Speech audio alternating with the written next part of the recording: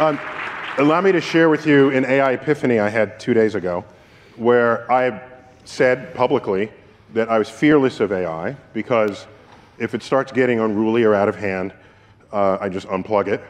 Or since this is America, I can just shoot it, right? So I'm pretty confident that what would I have to fear?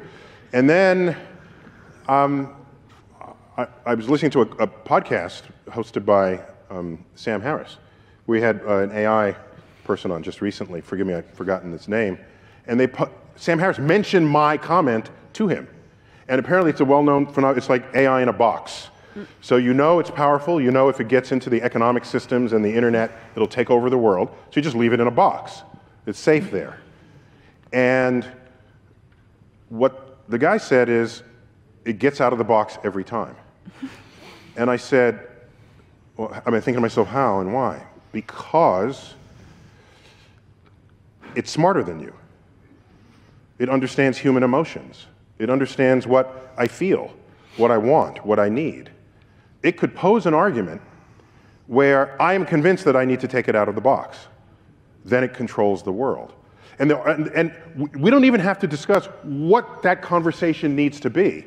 We just have to be aware, for example, that let's say you're trying to get a chimp in a room.